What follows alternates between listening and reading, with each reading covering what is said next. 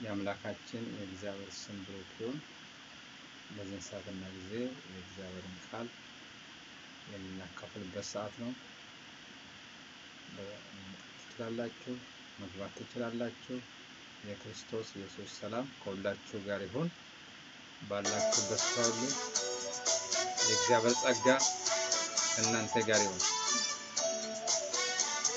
ሻሎም።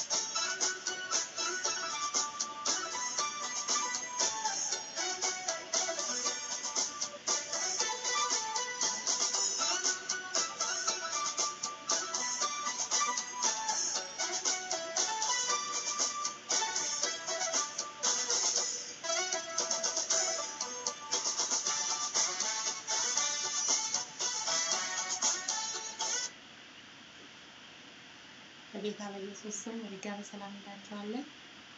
የጌታ ጸጋና ጥበቃ ይብዛላችሁ። ሰላም ለእናንተ ይሁን። የገባችሁ ለእግዚአብሔር ተባርካችሁ። አሜን። ዛሬም እግዚአብሔር ያገናኘን ስሙ የተባረከ ይሁን። ሰላም እግዚአብሔር መልካም ነው። ጸልየን ቀጥታ በእግዚአብሔር ቃል እንሄዳለን። አብረን ጸልይ እግዚአብሔር እንድናገረን። የሰማይና ምድር ጌታ አባት ሆይ ተባረክ። አሜን። ሰማይ ዝፋኒ እግሬ ጌታ እግዚአብሔር ሆይ በዚህ ምድር ላይ እግሬ ደግሞ ይሄንን ምድር ይሄንን መሬት ሊረግጥ የሚችል ችሎታ ብቃት ያለ አምላካችን ፈጣሪያችን እግዚአብሔር እንባርካለን። በጌታ በኢየሱስ ክርስቶስ ስም ይባረክ። አሜን። ስለኔ ስለ ወገኖቼ ተባረክ። ይሄንን ጊዜና ሰዓት ስለሰጠን እንባርካለን። ስም የተባረከ ይሁን። አሜን። አምላካችን አባታችን በጌታ በኢየሱስ ክርስቶስ ስም ተናገረ። አሜን። አምላካችን አባታችን ካንተ ለመማር ውስጣችን ልባችን ላንተ የተከፈተ ይሁን። ክፍት ልብ ስጠን። በጌታ በኢየሱስ አንተን ለመስማት ልባችን የተከፈተ ይሁን። ካንተ ለመቀበል አይምራችን የተከፈተ ይሁን። የተከፈተ ሰማዓት የተከፈተ እግዚአብሔር የቃል ደጆች በሮች በጌታ በኢየሱስ ስም ለእያንዳንዳችን እንድሰጠን ጸልያለሁ። አምላካችን አባታችን ይሄንን የሚጠላና ይሄንን የማይፈልግ የዲያብሎስ ስራና ስርዓት ሁሉ በክርስቶስ የጨለማ መናፍስቶች ይቃጠሉ። ክብር ይገለጥ። የወደድከን ጌታ እግዚአብሔር የፈለግከን አምላኬ ሆይ ወደ እያንዳንዱ ወደ ሰው ልጆች ልትናገር የምትመጣ ነገር አመጣጤን እንቅፋት የሚሆን ሁሉ በክርስቶስ የታሰረ ይሁን። አምላካችን አባታችን ቃል በጌታ በኢየሱስ ልባችን ውስጣችን ባንተ በመንፈስ እየተቆጣጠረ ይሁን። በመንፈስ ቁጥጥር ስር ውስጣችንን ጠብቅ፣ ልባችንን ጠብቅ፣ አይምራችንን ጠብቅ፣ መንፈሳችንን ጠብቅ። ለኔ ለወገኖቼ የሚያስፈልግ መልእክት ቃል ከሰማይ ሰማያት ይለቀቅ። ክብር ይገለጥ። የምታደርገውን ነገር ሁሉ ደግሞ ስለ ክብሪ ስለ ስሜ አድርገው። ክብሩን እንዲጠቅልል ራሴ ውሰድ በጌታ በኢየሱስ ክርስቶስ ስም ስትል አሜን። እግዚአብሔር ይባርክሽ። የገባችሁ ወገኖች እግዚአብሔር አብዝቶ ይባርካችሁ። ዛሬ የምናየው እግዚአብሔር ቃል የሚገኘው በማቴዎስ ወንጌል ምዕራፍ 24 ቁጥር 36 እስከ 51 Matthew chapter 24 verse 36 through 51 ስለዚያች ቀንና ስለዚያች ሰዓት ግን ከአባት ብቻ በቀር የሰማይ መላእክትም ቢሆኑ ልጅም ቢሆን የሚያውቅ የለም። የኖይ ዘመን እንደነበረ የሰው ልጅ መምጣት እንዲሆናልና በዚያች ወራት ከጥፋት ውሃ በፊት ኖይ ወደ መርከብ እስከገባበት ቀን ድረስ በሉና ሲጠጡ ሲያገቡና ሲጋቡም እንደነበሩ የጥፋት ውሃ መጥቶ ሁሉን እስከወሰደ ድረስ እንዳላወቁ የሰው ልጅ መምጣት ደግሞ እንዲሆናል። በዛን ጊዜ ሁለት ሰዎች በእርሻ ይሆናሉ፣ አንዱ ይወሰዳል፣ አንዱም ይቀራል። ሁለት ሴቶች በወፍጮ ይፈጫሉ፣ አንዲቱ ትወሰዳለች፣ አንዲቱም ትቀራለች። ጌታችሁ በምን ሰዓት እንደመጣ አታውቁምና እንግዲህ ንቁ። ያን ግን እወቁ፣ ባለቤት ከሌሊቱ በየትኛው ክፍል ሌባ እንዲመጣ ቢያውቅ ኖሮ በነቃ ቤቱም ሊቆፈር ባልተወም ነበር። ስለዚህ እናንተ ደግሞ ተዘጋጅታችሁ ኑሩ፣ የሰው ልጅ በማታስቡበት ሰዓት ይመጣልና። እንኪያስ ምግባቸውን በጊዜው ይሰጣቸው ዘንድ ጌታው በቤተሰቦቹ ላይ የሾመው ታማኝና ልባም ባሪያ ማን ነው? ጌታው መጥቶ እንዲህ ሲያደርግ የሚያገኘው ያ ባሪያ ብፁዕ ነው። እውነት እላችኋለሁ በሰው ልጅ ሁሉ ላይ ባለ ሁሉ ላይ ይሾመዋል። ያ ክፉ ባሪያ ግን ጌታ እስኪመጣ ድረስ ይዘገያል ብሎ በልቡ ቢያስብ ባልንጀሮቹን ባሮች ሊመታ ቢጀምር ከሰካሮችም ጋር ቢበላና ቢጠጣ የዚያ ባሪያ ጌታ ባልጠበቃት ቀን ባላወቃትም ሰዓት ይመጣል፣ ከሁለትም ይሰነጥቀዋል፣ እድሉንም ከግብዞች ጋር ያደርግበታል። በዚያ ልቅሶና ጥርስ ማፋጨት ይሆናል። በዚህ ስፍራ ላይ እንን የምናገረው መድኃኒታችን ነው። ፍጹም ሰው የሆነ ፍጹም አምላክ የሆነ የናዝሬቱ ኢየሱስ ነው የምናገረው። ስለ መጨረሻ ዘመን ይናገራል።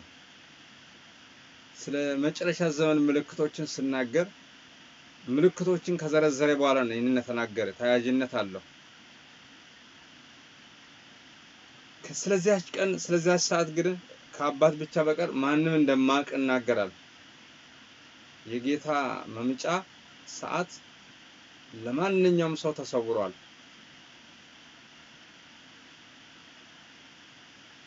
የሰማይ መላእክት እንኳን መቼ ጌታ ኢየሱስ ክርስቶስ እንደሚመጣ አያውቁም። መንፈሳዊ የሆኑ ሰው እንኳን ስጋ ለባሽ አይደለም መንፈሳዊ የሆኑ መላእክቶችም እንኳን ማንም አያውቅም ማለት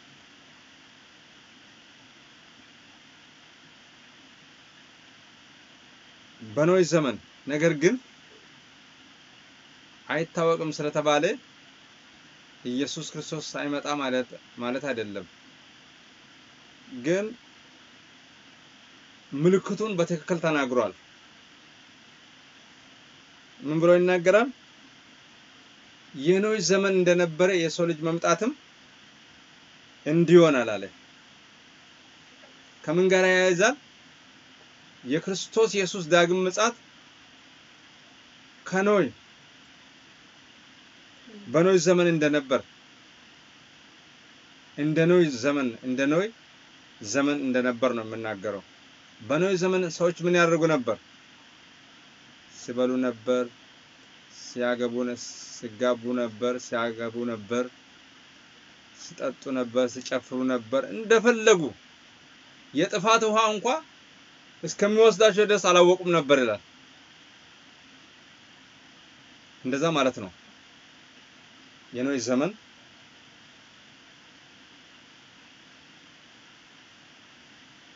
ስለዚህ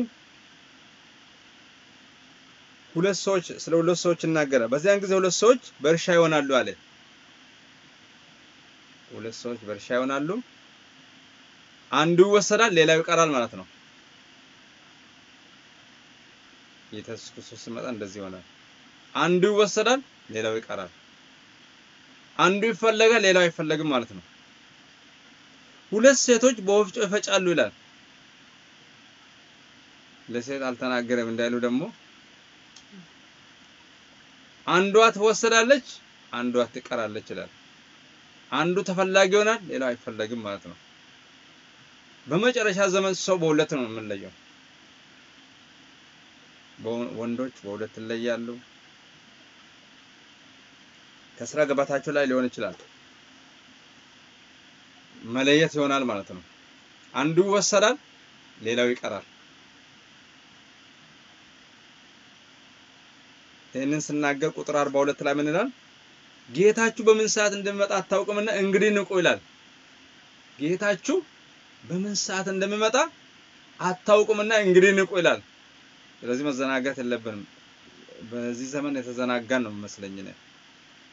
ምክንያቱም እመጣለሁ ብሎ እስከዛ ድረስ ስላልመጣ የማይመጣ ይመስለናል። ገና ቀጠሯችንን ጠብቆ ወይ ደግሞ እኛ በምንፈልገው ሰዓት የሚመጣ ይመስላችኋል። ነገር ግን በምን ሰዓት እንደሚመጣ አታውቁምና እንግዲህ ንቁ ይላል። እኔ የተናገረው እግዚአብሔር ልጅ የናዝሬቱ ኢየሱስ ነው። ሰዓቱ አይታወቅም ይላል። ስለዚህ ንቁ ይላል። መንቃት ያስፈልጋል። ለክርስትና እምነት መንቃት ያስፈልጋል። ለክርስቶስ ኢየሱስ ዳግም ምጽአት መንቃት ያስፈልጋል። እንዳንቀር በእርሻ ውስጥ ሁለት ሰዎች ሲሰሩ አንዱ ይወሰዳል፣ ሌላው ይቀራል። በቤት ውስጥ ደግሞ ሁለት ሴቶች በወጭ ይፈጫሉ፣ አንዷ ትወሰዳለች፣ አንዷ ትቀራለች። ሰዎች እኮ ስራቸውን እየሰሩ አንዱ ይቀራል፣ አንዱ ይወሰዳል ማለት ነው። 43 ላይ ምን ይላል? ያን ጊዜ ወቁ፣ ባለቤት ከሌሊቱ በየትኛው ክፍል ሌባ እንዲመጣ ቢያውቅ ኖሮ በነቃ ነበር።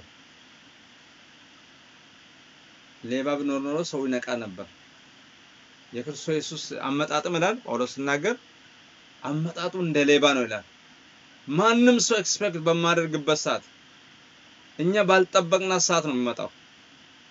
ይህ የሚጸና ነው ይሄ ቃል። እኛ በማንጠብቀው ሰዓት ወይ በማንጠብቀው ሰዓት ወደ ጌታ እንሄዳለን፣ ወይ ደግሞ ጌታ ኢየሱስ ክርስቶስ በማንጠብቀው ሰዓት ይመጣል። አናቅም። መጨረሻችን ራሱ አናቅም። ወደ ጌታ ራሱ መቼ እንደምንሄድ አናቅም። ይሄ ምስጢር ነው። የኛ ነገር መንግስተ ሰማያትን ለመግባትን ላለመግባት ወሳኙ በህይወት ሳለን ነው። የምንወስነው በህይወት ሳለን ነው እንጂ ከሞትም በኋላ አይደለም። ስለዚህ ይላል እናንተ ደግሞ ተዘጋጅታችሁ ኑሩ ይላል። የሰው ልጅ በማታስቡበት ሰዓት ይመጣል ይላል። በምናስብ ሰዓት አይመጣም ኢየሱስ ክርስቶስ። በማናስበው ሰዓት ነው የሚመጣው። ስለዚህ ምን ኑሩ፣ እንዴት ኑሩ ይላል? ተዘጋጅታችሁ ኑሩ ይላል። ወገን የክርስትና መዘጋጀት ነው። የሆነ ቦታ ልንያስል ተዘጋጅተን ነው የምንሄደው። ሬዲ ሆነን ነው የምንሄደው። እኔ አንዳንድ ጊዜ መንግስተ ሰማያትን ለመግባት የተዘጋጀን ሰዎች አይመስለንም። ምክንያቱም መንግስተ ሰማያት ራሱ ያለ አይመስለንም። ማለት በዚህ ምድር ያሉት ነገሮች ምን ያደረጉ ናቸው? ጥላ በእኛ ነገር ላይ ጥላ ያጠለሉን ነው። ስለዚህ ምን ያስፈልጋል? ክርስትና መዘጋጀት ያስፈልጋል። እንዴት ነው የምንዘጋጀው? ሁሉ ጊዜ በመንፈስ መጸለይ፣ በጸሎት እንዘጋጃለን፣ ቃልን በማንበብ እንዘጋጃለን፣ በቅድስና እንዘጋጃለን፣ እግዚአብሔርን በመታዘዝ እንዘጋጃለን። ዘመኑን ማወቅ ነው። ዘመኑን መዋጀት ነው። ጳውሎስ እንደተናገረ ዘመኑ ክፉ ነውና ዋጁት አለ። ዘመኑን ስንዋጅ ለጌታ ኢየሱስ ክርስቶስ ምጽአት እየተዘጋጀን ነው የምንኖረው። ጌታ ኢየሱስ ክርስቶስ በማናስብበት ሰዓት ስለሚመጣ ሁሉ ጊዜ ሬዲ ሆኖ መቀመጥ ነው። የክርስቶስ ኢየሱስ ዳግም ምጽአት የሚያስፈልገው ምንድነው? ዝግጅትን ነው የሚያስፈልገው።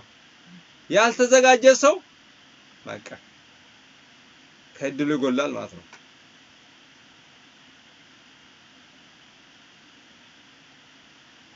ቁጥር 45 ላይ ይደግማል። እንግዲህ ምግባቸውን በጊዜው የሰጣቸው ዘንድ ጌታ በቤተሰቦች ላይ የሾመው ታማኝና ልባም ባሪያ ማን ነው ይላል። ታማኝ ፌስፉልነስ፣ ታማኝና ልባም ባሪያ ማን ነው ይላል። ታማኝነትና ልባምነትን ነው የምጠይቀው። ታማኝና ልባም ባሪያ ማን ነው? ለካ ክርስትና ታማኝነትን ይፈልጋል ወገኔ። ያልታመነ ሰው መንግስተ ሰማያት አይገባም። ታማኝነት ልባም መሆንም ያስፈልጋል። ልባም መጋቢ እንደዚህ ይላል ጌታ ይህን መጥቶ እንዲህ ሲያደርግ የሚያገኝ ያ ባሪያ ብፁዕ ነው ይላል። ምን ሲያደርግ? በታማኝነትና ታማኝና ልባም ባሪያ ይሄንን ሲያደርግ ጌታ ሲያገኝ ይላል ብፁዕ ነው ይላል። እውነት እላችኋለሁ በሁሉ ላይ ይሾማል ይላል። ሹመትን ያገኛል ከእግዚአብሔር ዘንድ መንግስተ ሰማያትን። ያ ክፉ ባሪያ ግን ይላል ክፉ ባሪያ ግን ጌታ እስኪመጣ ድረስ ይዘገያል ብሎ በልቡ ቢያስብ ይላል። በልቡ ነው በልቡ እንደዚህ ያስብ ይላል።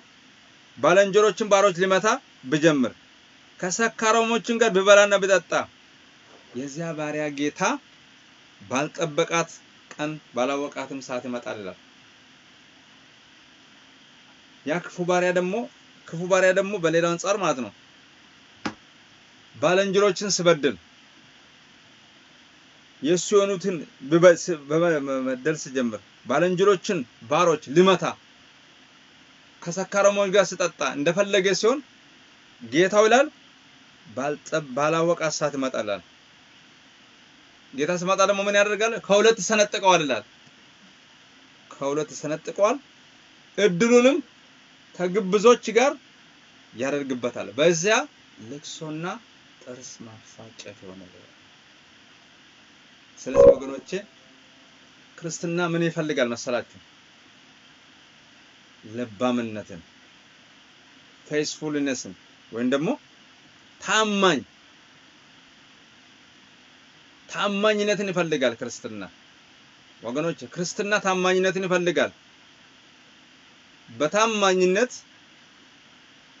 በእግዚአብሔር ቤት የሚመላለሱ በታማኝነት እግዚአብሔርን እየፈሩ የሚያገለግሉ እግዚአብሔርን ቤት የሚጠብቁ መጋቢዎች በእግዚአብሔር ዘንድ ምን አላቸው? ሽልማት አላቸው። ልባምና ታማኝ የሆኑ መጋቢዎች ወይም ደግሞ ባሪያዎች በእግዚአብሔር ዘንድ ፌቨር ያገኛሉ ማለት ነው። ይህንን ሲያደርጉ ደግሞ ኢየሱስ ክርስቶስ ሲመጣ በዛን ጊዜ ምን ያደርጋል? ከእግዚአብሔር ጋር የበጎቹ እረኛ የናዝሬቱ ኢየሱስ በሚመጣበት ጊዜ ሽልማትን ያገኛሉ። ዛሬ ግን ወደ ቤተክርስቲያን እንመለስና ቤተክርስቲያን ምን እየሰራች ነው? በእውነት ማን ነው ዛሬ በቤተክርስቲያን ልባምና ታማኝ የሆነ ባሪያ? ማን ነው ዛሬ በቤተክርስቲያን ውስጥ ታማኝና ልባም መጋቢ? ማን ነው ዛሬ በቤተክርስቲያን ውስጥ ልባምና ታማኝ የሆነ አገልጋይ? እግዚአብሔር ቆጥሮ የሰጠንን ቆጥሮ ይረከባል። ዛሬ እግዚአብሔር አየንም ብለን እንደፈለግነው ከሰራን እንጠየቃለን። በዚህ ምድር ላይ የሚመላለሱ ሰዎች በእግዚአብሔር ዘንድ አንድ ቀን ይጠየቃሉ።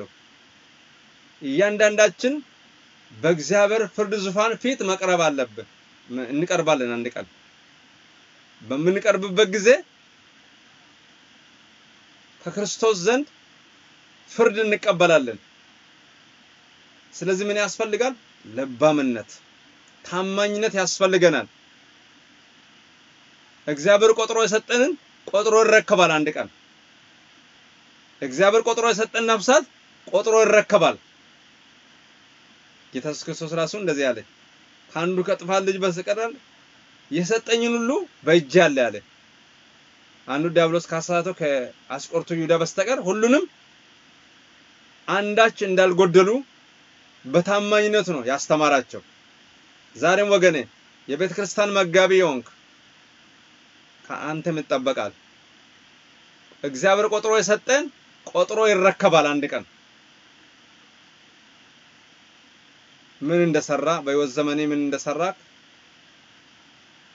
በምን አይነት ሰዎችን ትሪት እንዳደረክ በምን ሁኔታ ሰዎችን እንዳገለገልክ በምን ሁኔታ ሰዎችን እንዳንከባከብ በእግዚአብሔር ዘንድ ፊት ቀርበ መልስ ተሰጠለ አንድ ቀን ልባም ባሪያ ኮንክ ታማኝ ባሪያ ኮንክ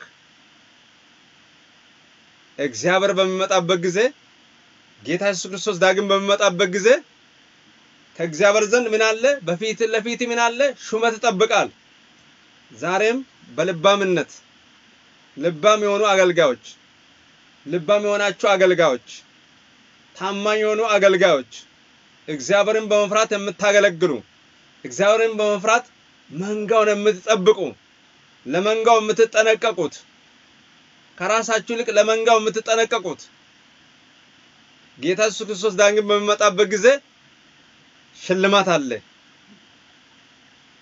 የእረኞች አለቃ ኢየሱስ በሚመጣበት ጊዜ ምን አለ ሹመት አላቸው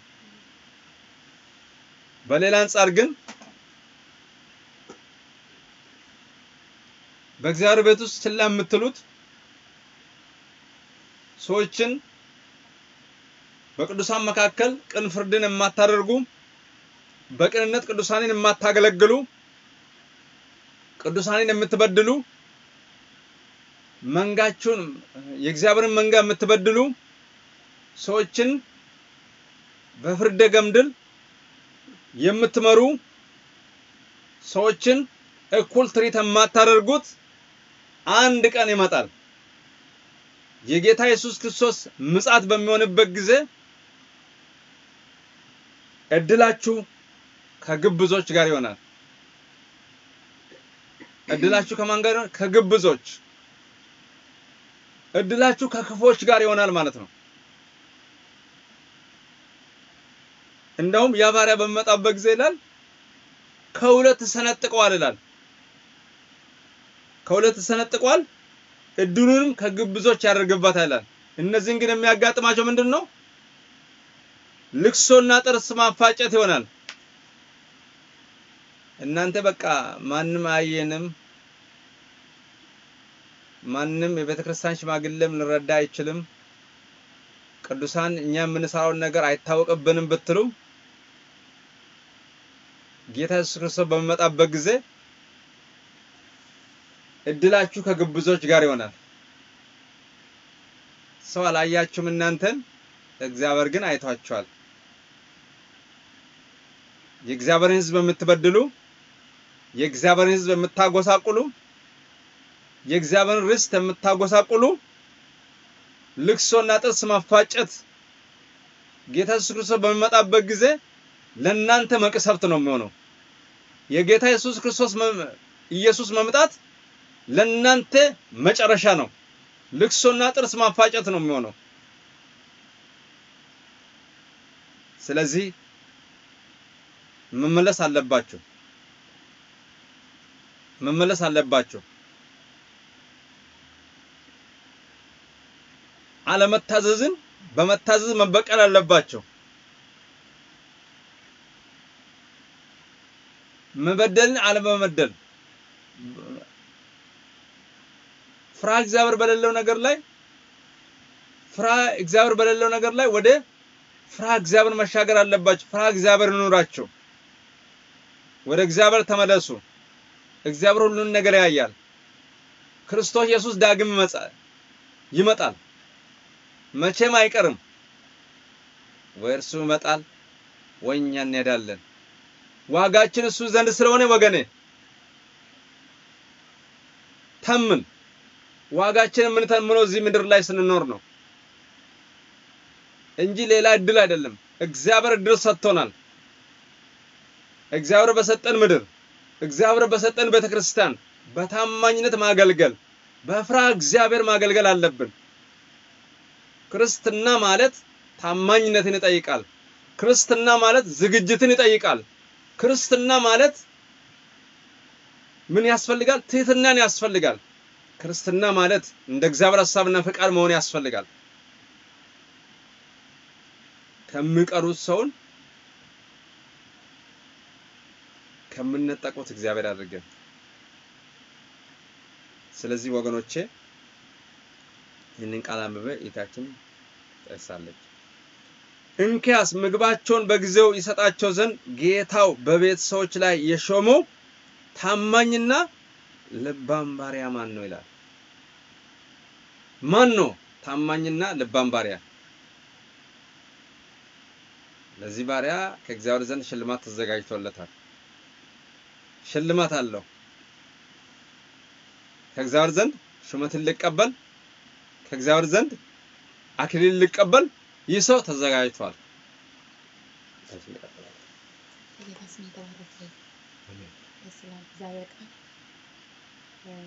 ልባም ባሪያ የእግዚአብሔርን ሐሳብ ያገለግላል። እግዚአብሔር ቃሉን ሐሳቡን ልብ እንድልን እግዚአብሔር እርዳቸው ወገኖቼ። በዚህ ዘመን በእርግጥ እግዚአብሔር ይሰራል። ልብ የሚርሳውን የለም ማለት አነስተኛ ይሆናል ከነካቶ የለም ብለን ልንደበድብም አንችልም። ምክንያቱም እግዚአብሔር ቅሬታ አለ። ለኛ ስላልታየ ማውራት እንችላለን አንዳንዴ ማለት ነው። ለእግዚአብሔር ግን ብዙ ለሱ የሚታይ ቅሬታ አለ። እግዚአብሔር ያለ ቅሬታ እግዚአብሔር ያለ ምስክር ራሱን አስቀርቶ ስለማያውቅ ማለት ነው።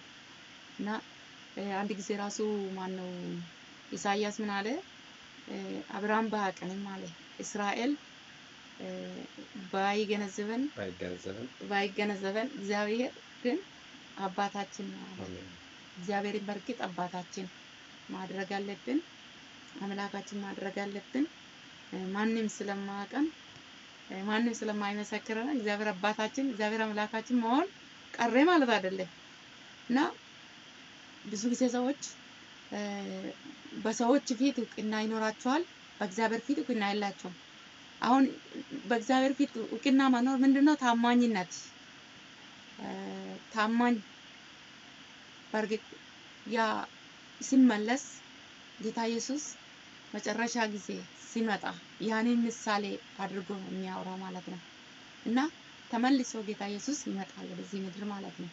ተመልሶ በሚመጣበት ጊዜ ታማኝ ባሪያዎቹን ይፈልጋል፣ ይወስዳል ማለት ነው። እኔ እሄዳለሁ አለ ጌታ ኢየሱስ። ደግሞ ዳግም እንደሚመጣ ተናግሯል። ሲመጣ እናንተ ወዳለበት ቦታ እወስዳችኋለሁ ብሎ ነበር። ስለዚህ ያ ትንቢት አልተፈጸመም። ያ ትንቢት ኢየሱስ ክርስቶስ ይመጣል ማለት ነው። ገና አልተፈጸመም፣ ይፈጸማል ክርስቶስ ሲመጣ ማለት ነው። ስለዚህ ምንድነው? በንቃት ንቁ ይላል የእግዚአብሔር ቃልና በንቃት እግዚአብሔርን መጠበቅ አለብን። እንደው እንግዲህ ወገኖች በጣም ከባድ ነው። ምንድነው? መላእክቶች ማቁ የሰው ልጅ ወደዚህ ምድር መመለሱ ነገር በልማቁ ማለት ነው። ሲመለስ ክርስቶስ ነገ ይመጣል፣ ክርስቶስ ዛሬ ይመጣል ብሎ ታቁ። ጌታ ኢየሱስ ወደዚህ ሲመጣ አብ ብቻ ነው የሚያውቀው። በቃ ቀጥታ ኢየሱስ ክርስቶስ ወደዚህ ምድር መመለሱ የሚያውቀው አባቱ ብቻ ነው።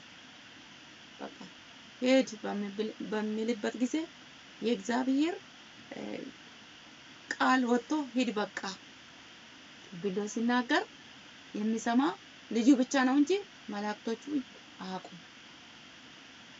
ማለት ሁሉ ጊዜ የእግዚአብሔርን ስራ የሚሰሩ በቅዱሳን ዙሪያ ያሉ ማለት ነው። ቅዱሳንን የሚጠብቁ እግዚአብሔር ልጆችን የሚጠብቁ እነዚህ ራሳቸው ላይ አያውቁትም ኢየሱስ ክርስቶስ መቼ እንደሚመጣ። እና እኔና እናንተ ደግሞ በምንድነው የምናውቀው ታዲያ? ያው መላኩን ካማቀ ሆነ እኔና እናንተ ክርስቶስ መምጣቱ እንዴት ነው የምናውቀው? እንደ ሌባ ይላልና ሌባ ምን ጊዜ እንደሚመጣ አያውቅም ይላል። ቢያውቅ ኑሮ ባለቤቱ ቤቱን አያስቆፍርም ነበር ይላል። ስለዚህ ዛሬ በምንድነው እኛ የክርስቶስን ተመልሶ ዳግም መምጣቱን የምንጠብቀው? ድንገት ከተባለ ማለት ነው። ድንገት ከተባለ ሁሉ ጊዜ በንቃት መጠበቅ ማለት ነው። ዛሬ ነገ ስለማናውቀው መጠበቅ። ባለቤቱ ወደ ቤቱ ተመልሶ ከሄደበት ቦታ ቀን ነው ሌሊት ነው መቼ እንደሚመለስ ስለማይታወቅ ባለቤቱ ልክ ድንገት እንደሚመለስ ወደ ቤቱ እንደሚመጣ ከሄደበት ቦታ እንደሚመጣ ኢየሱስ ክርስቶስ እያንዳንዳችንን ማለት ነው ባለቤቱ ክርስቶስ ነው። የኛ ባለቤት ክርስቶስ ነው። እኛ የዓለም አይደለንም፣ የሰይጣንም አይደለንም። እና ብዙ ሰዎች እርስ በርሳቸው ዝም ብሎ ይጨቃጨቃሉ፣ ዝም ብሎ ይከራከራሉ። የእያንዳንዱ ሰው ልጅ ባለቤት ግን እግዚአብሔር ነው። ስለዚህ ከእግዚአብሔር ጋር ነው ጉዳያችን ማለት ነው። ሰው ሊጨቃጨቅ ሊከራከር ይችላል፣ ግን የጭቅጭቁና የክርክር ጉዳይ የቱ ጋር እንደሚያበቃ ሰው ሳይጨርስ ማለት ነው ይመሻል ይነጋል።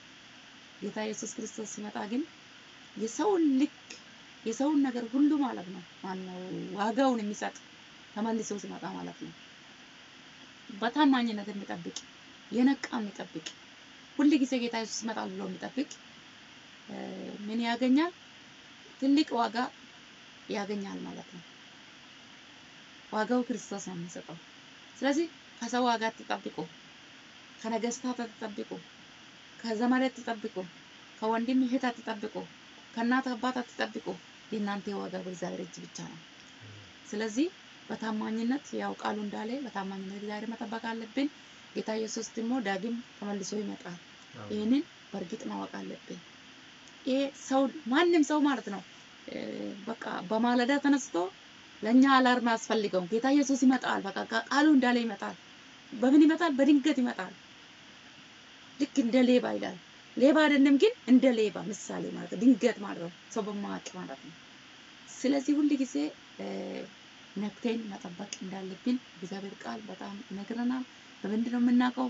በእግዚአብሔር ቃል አንጻር ጌታ ኢየሱስ ክርስቶስን ተዘጋጅተን በመጠበቅ ነው እንጂ ቀኑን አናውቀው፣ ጊዜውን አናውቀው፣ ነገ ከነገ አናውቀው። ዘንድሮ በዚህ 2019 መሆኑን አናውቀው፣ የሚመጣ አመት መሆኑን አናውቀው። ግን በምንድን ነው የምናውቀው? ቃሉ እንዳለ ሁሉ ጊዜ በንቃት በታማኝነት ጌታ በእርግጥ ይመጣል እንደተናገረ በድንገት ይመጣል በማለት ተስማምተን ቅዱሳን ተነጋግረን በጸሎት ዞትር በትጋት ጌታን መጠበቅ እንድንችል የእግዚአብሔር ቃል ይመክረናል ይነግረናል ማለት ነው። አፋል ያለው የእግዚአብሔር ቃል እየነገረን ነው ማለት ነው። እና ድንገት ከተባለ ድንገት ነው በቃ አላውቀውም ማለት ነው ብለን የምንቀመጥም አይደለም። የእግዚአብሔር ቃል ድንገት ብሎ ከተናገረ ድንገት ስለሚመጣ እኛ ሁሉ ጊዜ ምንድነው ዝግጅት ያስፈልገናል ማለት ነው። እና ያ ግብሱ ተነስቶ በቃ ጌታው ቆይቷል ብሎ ከዚህ በኋላ አይመጣም ብሎ ተነስቶ ማለት ነው ቢበላ ቢጠጣ ከሰነፎች ጋር ምንድነው እድሉ ከሰነፎች ጋር ነው የሚሆነው። ስለዚህ ምንድነው እድላችን ከሰነፎች ጋር? ሰነፍ ማለት ያለ መጠበቅ ያለ መዘጋጀት ዝም ብሎ የሚጠብቅ ማለት ነው። እነዛ ማናቸው አስርቱ ልባሞች ቢት እና 5 ሰነፎችና 5 ልባሞች ነበሩ። ስለዚህ እነዚህ እንግዲህ ተካፈሉ ማለት ነው። 5ቱ ልባም ነበሩ፣ 5ቱ ደግሞ ምን ነበሩ? ሰነፎች ነበሩ። ወገኖቼ ዛሬ ከ5ቶች ነን ከየት ነን? መቼም እኛ እግዚአብሔር ቃል እንደነገረን እንደዚህ እንደ እግዚአብሔር ቃል ማንኖር ከሆነ ያው ሰነፍነት አይገዛም። በዚህ ነው ውጤቱ የሚመጣ ማለት ነው። እና እነሱ ምንድነው ይቆያል ገና ነው ብሎ እንቅልፍ አላቸው ይላል። ሙሽራው መጣ በቃ ምንድነው ቁምቡራ ምንድነው ተነፋ እንግዲህ እና መጣ ሙሽራ ጥሩምባ ተነፋ በቃ ከዛ መጣ ሙሽራ ሲባል ያው ሰነፎቹ በእጃቸው ለካስ ዘይት ነበር፣ ብርሃን የለም ማለት ነው። እና ሙሽራ የሚቀበሉበት በእጃቸው ላይ ሻማ ነበር ማለት ነው። 5ቶቹ ግን ልባም ስለነበሩ በተዘጋጀ ዞትር በተዘጋጀ ልብ ነበራቸው ማለት ነው። በቃ ምንም ቢሆን ቢቆይም ይመጣል ብለው የሚጠብቁ ዛሬም እንደዛ በቤተ ክርስቲያን ዝግጅት ነው ምሳሌ ተወስዶ ነው እየተጻፈልንና ጌታ ኢየሱስ እነዚህ ምሳሌ ሲናገር ለኛ ለዛሬ ለኛም